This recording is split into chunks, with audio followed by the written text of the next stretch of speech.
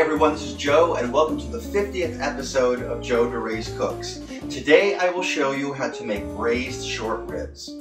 I'm excited to share this easy recipe with you. I know that cooking this type of meat can be intimidating for some, but I'm here to teach you just how easy it is. It takes just a few minutes to prepare. This recipe is completely foolproof and it tastes even better than a restaurant. Braising is a cooking method where you brown the meat and you simmer it on low heat. First you brown or sear the ribs at high temperature, then cook them in liquid at a lower temperature for a longer period of time. This is an excellent cooking method for tougher cuts of meat that will become tender after prolonged cooking.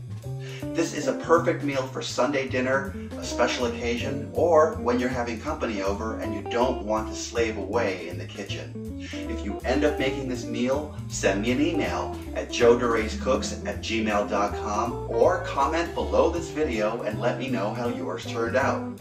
As a reminder, if you haven't already, please subscribe to my YouTube channel. If you're ready to get started, I'm ready to get started. So what are we waiting for? Let's stop talking and let's start cooking. This is what you'll need. 6 bone-in short ribs, about 5 3/4 pounds, salt, extra virgin olive oil, 1 large Spanish onion cut into 1/2-inch pieces, 2 ribs of celery cut into 1/2-inch pieces, 2 large carrots peeled and cut into 1/2-inch round pieces, 2 cloves of garlic smashed, 1 1/2 cups of tomato paste, 2 to 3 cups of red wine, 2 cups of water, 1 bunch of fresh thyme, and 2 bay leaves. First, preheat the oven to 375 degrees Fahrenheit. Season each short rib generously with salt. Coat a pot large enough to accommodate all the meat and vegetables with olive oil and bring to a high heat. Now add the short ribs to the pan and brown very well, about 2 to 3 minutes per side. Don't overcrowd the pan. Cook in batches if necessary.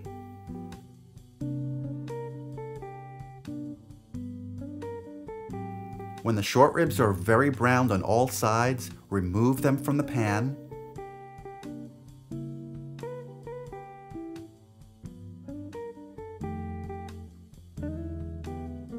Repeat this process when working in batches.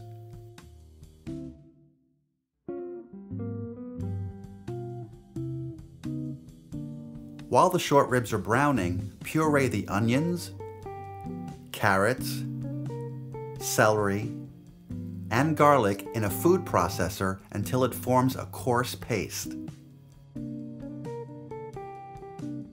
It should look like this. Remove the last batch from the pan when done. Now drain the fat .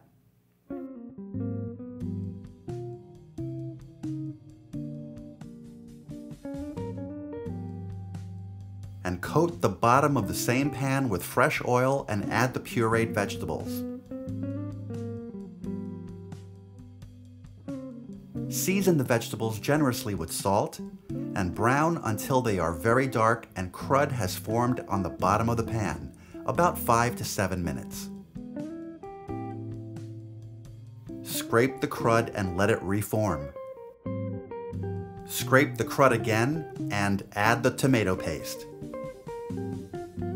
Brown the tomato paste for about 4 to 5 minutes. Now add the wine and scrape the bottom of the pan. Lower the heat if things start to burn. Reduce the mixture by half. Now return the short ribs back to the pan.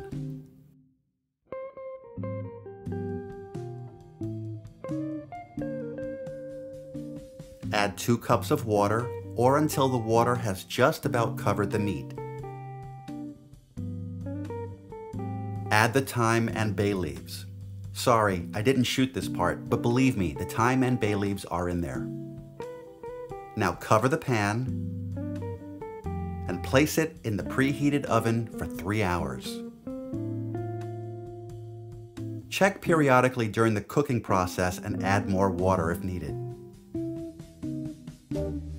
Remove the lid during the last 20 minutes of cooking to let things get nice and brown and to let the sauce reduce. Remove the pot from the oven. When done, the meat should be very tender but not falling apart. Serve it with the braising liquid. And now it's ready to serve.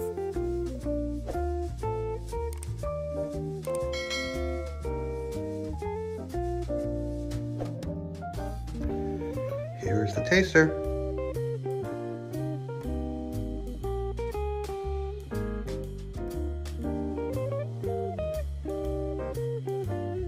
It's amazing. It's perfect on like a rainy, damp, cold day like today. Okay, let's give this a try. I'm really looking forward to this. Just falls right off the bone.